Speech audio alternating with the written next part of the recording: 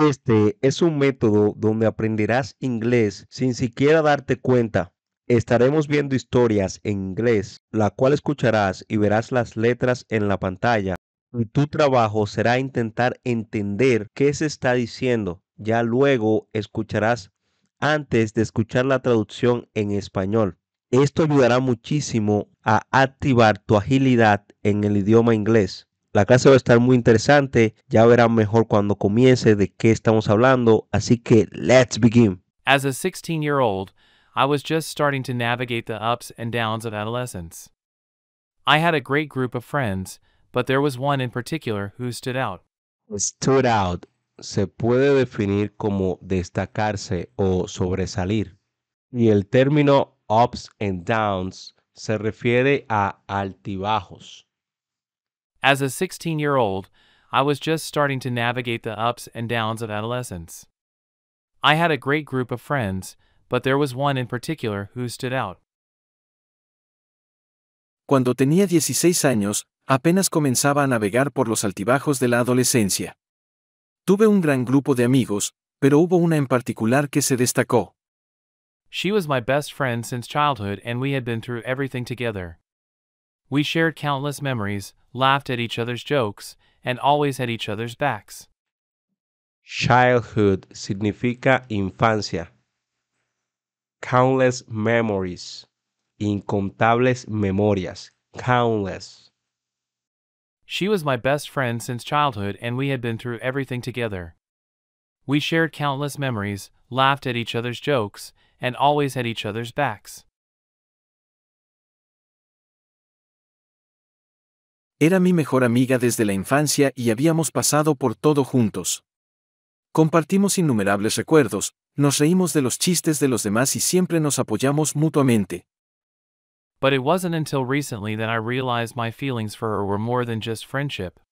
Cuando utilizamos la palabra feeling en inglés, nos referimos a sentimientos y la palabra friendship significa amistad.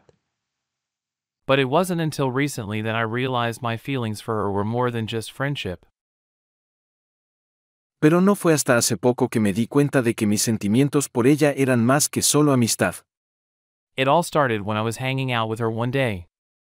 I suddenly found myself paying close attention to every little detail about her, from the way she laughed to the way she brushed her hair back. It all started.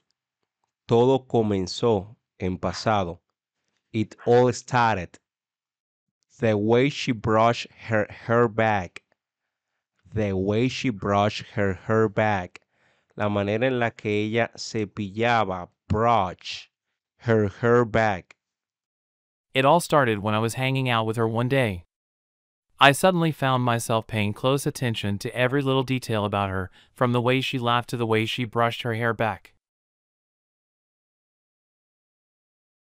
Todo comenzó cuando estaba saliendo con ella un día. De repente me encontré prestando mucha atención a cada pequeño detalle sobre ella, desde la forma en que se reía hasta la forma en que se peinaba hacia atrás. That's when I realized I had a crush on her. I was shocked and didn't know what to do. I couldn't let her know I was in love with her. I was too afraid it would ruin our friendship. I realize, me di cuenta. Cuando usted realize something, es que usted se da cuenta de algo. Ruin our friendship. Este ruin significa arruinar, arruinar. That's when I realized I had a crush on her. I was shocked and didn't know what to do. I couldn't let her know I was in love with her. I was too afraid it would ruin our friendship. Fue entonces cuando me di cuenta de que estaba enamorado de ella. Estaba en shock y no sabía qué hacer. No podía hacerle saber que estaba enamorado de ella, tenía demasiado miedo de que arruinara nuestra amistad. So, I decided to keep my feelings to myself and act normal around her. I tried to hide my blush every time she was near and I even started avoiding her a little so I wouldn't slip up. I wouldn't slip up.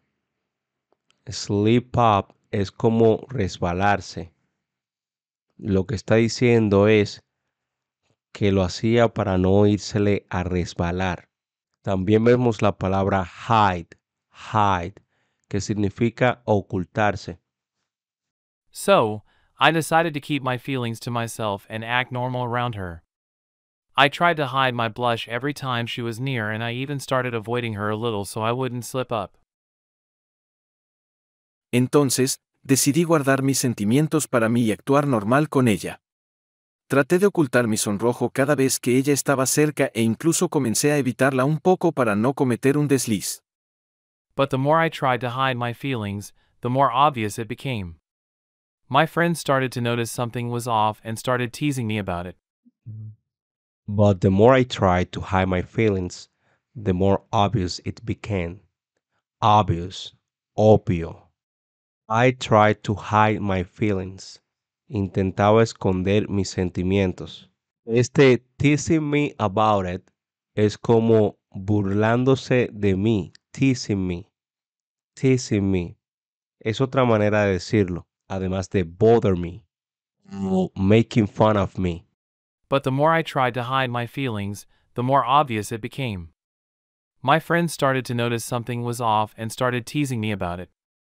Pero cuanto más intentaba ocultar mis sentimientos, más obvio se volvía. Mis amigos comenzaron a notar que algo andaba mal y comenzaron a molestarme al respecto. One day, my crush called me and asked if I wanted to hang out. I was so nervous, I almost declined the offer.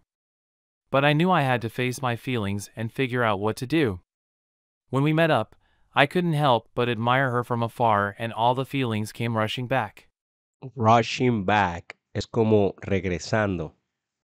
One day, my crush called me and asked if I wanted to hang out. I was so nervous, I almost declined the offer. But I knew I had to face my feelings and figure out what to do. When we met up, I couldn't help but admire her from afar, and all the feelings came rushing back. Un día, mi crush me llamó y me preguntó si quería pasar el rato. Estaba tan nervioso que casi rechacé la oferta. Pero sabía que tenía que enfrentar mis sentimientos y decidir qué hacer. Cuando nos encontramos, no pude evitar admirarla desde lejos y todos los sentimientos regresaron rápidamente. I took her to a small park near the river, where we sat on a bench and talked. As the sun set and the stars started to twinkle, I finally mustered up the courage to tell her how I felt. On a bench. Bench son estos bancos que hay en los sitios públicos. Y este twinkle que él menciona es como destellos. The stars started to twinkle. Las estrellas comenzaron a destellar. I took her to a small park near the river, where we sat on a bench and talked. As the sun set and the stars started to twinkle, I finally mustered up the courage to tell her how I felt.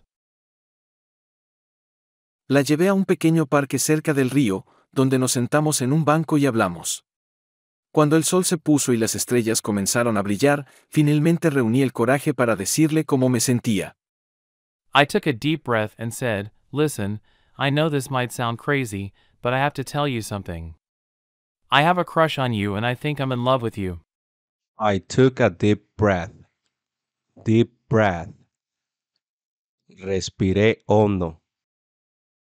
I took a deep breath and said, "Listen, I know this might sound crazy, but I have to tell you something.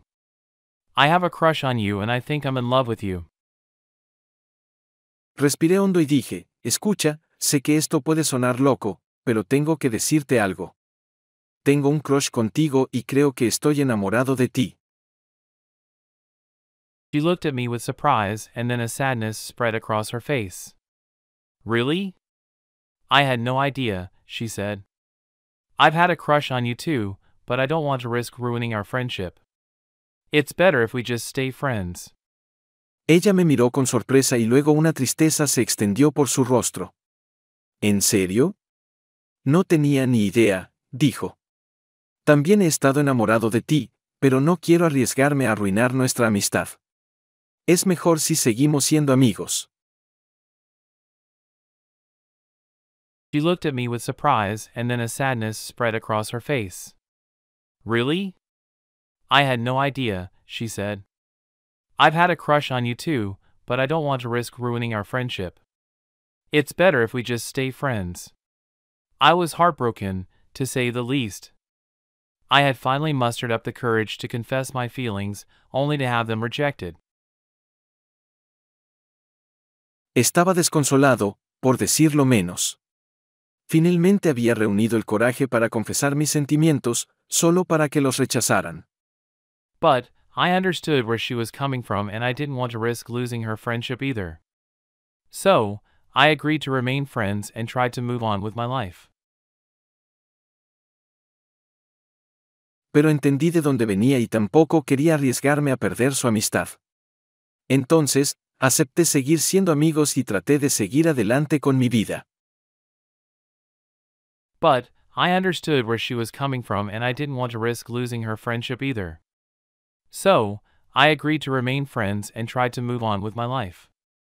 Looking back, I can't help but wonder what could have been. Was there a chance for us to be together? Could we have made it work while still maintaining our friendship? Mirando hacia atrás, no puedo evitar preguntarme qué podría haber sido. ¿Había alguna posibilidad de que estuviéramos juntos? ¿Podríamos haber hecho que funcionara manteniendo nuestra amistad? Looking back, I can't help but wonder what could have been. Was there a chance for us to be together? Could we have made it work while still maintaining our friendship? The story ends here, but who knows, maybe there's a chance for a second part in the future. La historia termina aquí, pero quién sabe, tal vez haya una segunda parte en el futuro. Y bueno amigos, hasta aquí la clase del día de hoy. Espero que les haya gustado. Ya saben que si les gustó, le pueden dar like al video y suscribirse al canal. Estamos trayendo clases muy buenas casi todos los días. Recuerda que si te gusta aprender inglés con este y otro tipo de métodos, puedes adquirir nuestro curso completo Open Your Mouth English Course en precio de oferta por motivos de lanzamiento. Todos los detalles acerca de este curso están en el primer comentario. Yo soy su profesor Eduardo. Nos vemos allí.